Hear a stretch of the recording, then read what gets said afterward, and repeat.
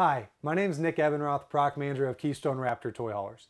Today we're standing in our beautiful chef kitchen of our Raptor 421, but I want to take a moment and highlight some of those key features that we do in every single Raptor.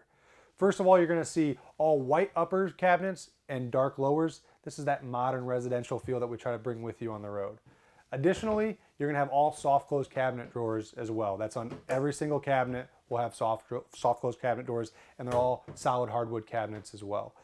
You're also going to find all the LED lighting that we try to add. This looks nice LED light strip around all the countertops will come standard, and then you'll also see LED lights through our crown molding and some other things across the unit.